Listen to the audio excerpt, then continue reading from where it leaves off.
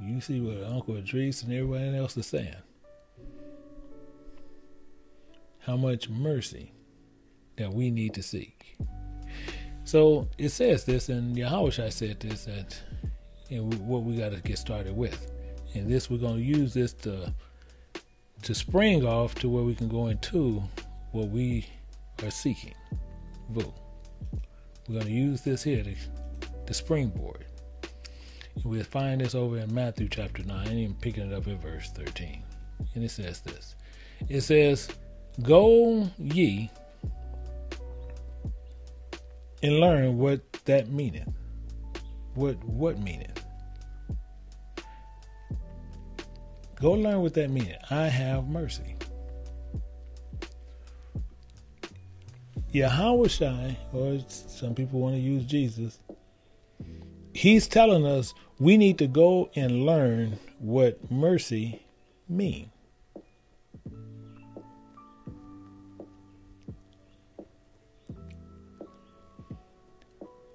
Including our sacrifice.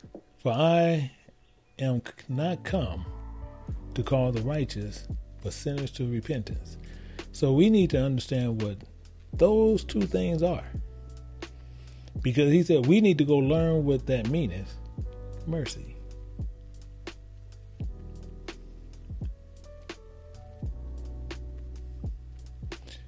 So we don't know what VAU means, and most of us don't. See, the biggest problem that we have is that a lot of us like to feel we know this and we know that, and we go and we see what's going on. But what he's saying right here, he's making himself clear.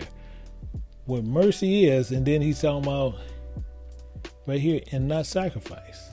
Because it's clear what we even went through just past Sabbath. We found out exactly what sacrifice is. And it's an established covenant on what it's talking about.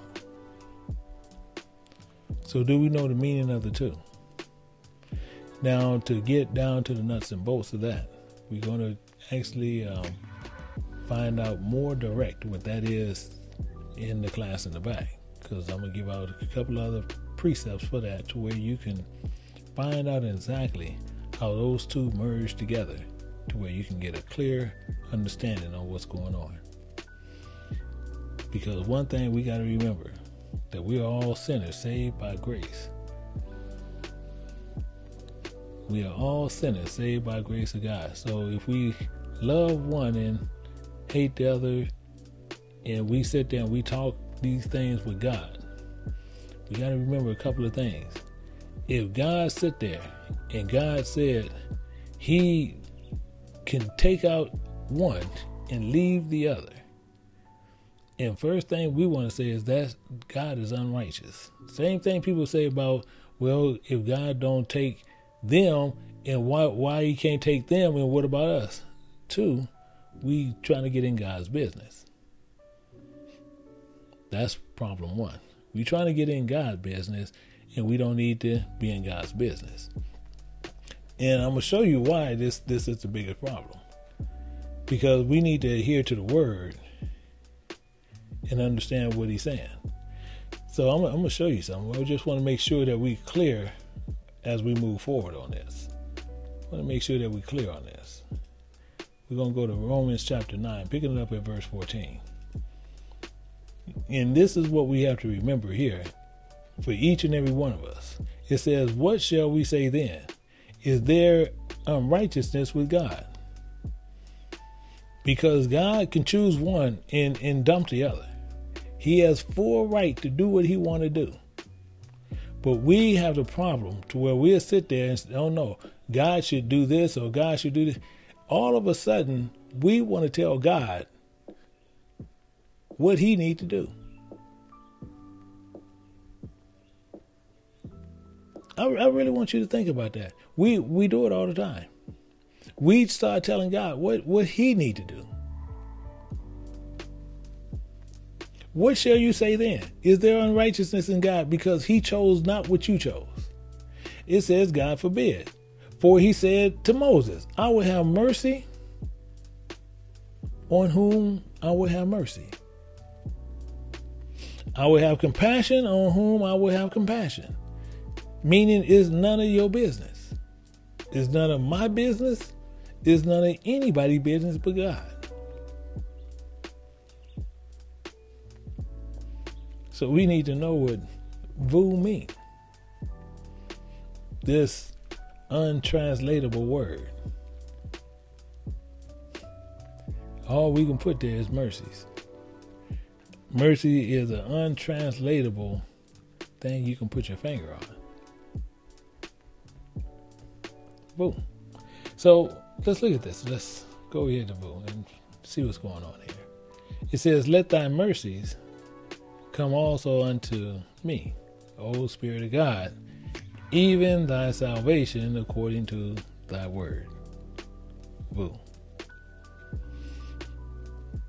So we need this salvation according to his word. So with that, the only way you can get it, this is his unmerited, to where his untouchable, to where you can't, only thing you can sit there and see to distinguish the power of God. VAU. So the only way you can get this, you need mercies for him to do that. So it's up to him. And he will have mercy on who he will have mercy. He will have compassion on whom he will have compassion. It's not your prerogative on what he can do for you, or you can try to push your friend into it or put a relative into it. No, it's not that kind of game that he's playing. So we got to see what this power that he can give you, because it's telling you right there, even the Lord to thy salvation. See, we want the mercies, but we also want his salvation. And the salvation is the receiving on what you see right here in Acts chapter 1, verse 8. It says, but ye shall receive power. This is that mercy and that grace that he's giving you. You should receive power after the Holy Ghost has come upon you. And ye shall be witnesses unto me in both in Jerusalem and all Judea and Samaria and unto the uttermost parts of the earth. But you have to have VAU to even receive that. You have to have VAU to even receive that. So how did this work out? In verse 42, it makes it a little bit more understandable. It says, so shall I have wherewith to answer him that reproacheth me, for I trust in thy word.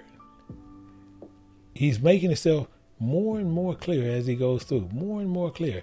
And what he's actually making sure that we understand is this.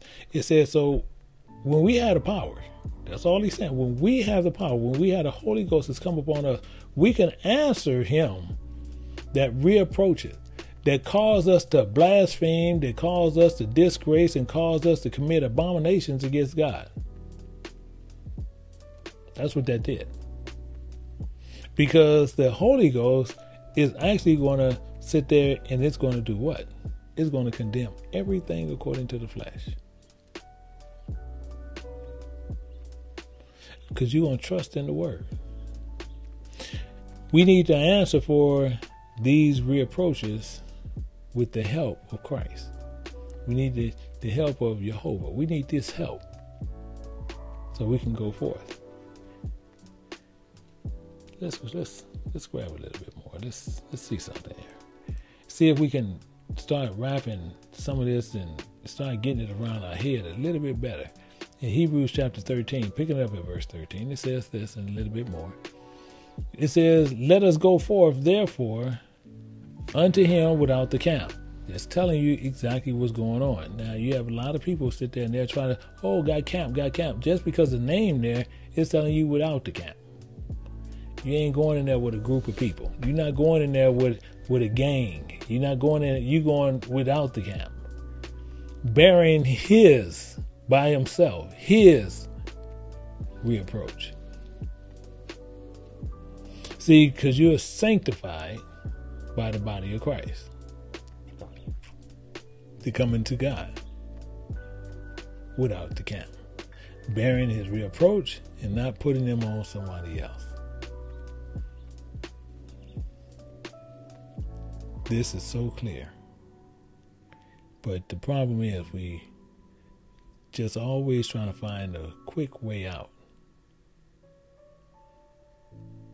And we have to really just stop doing that. We have to stop looking at other ways to where we can look at this person and down that one and thinking that we can receive VAU by talking down about somebody.